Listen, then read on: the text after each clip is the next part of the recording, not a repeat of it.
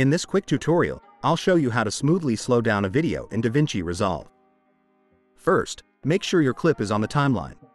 Right-click the clip and choose Change Clip Speed. A new window will pop up. Here, you'll see a box labeled Speed. By default, it's set to 100%.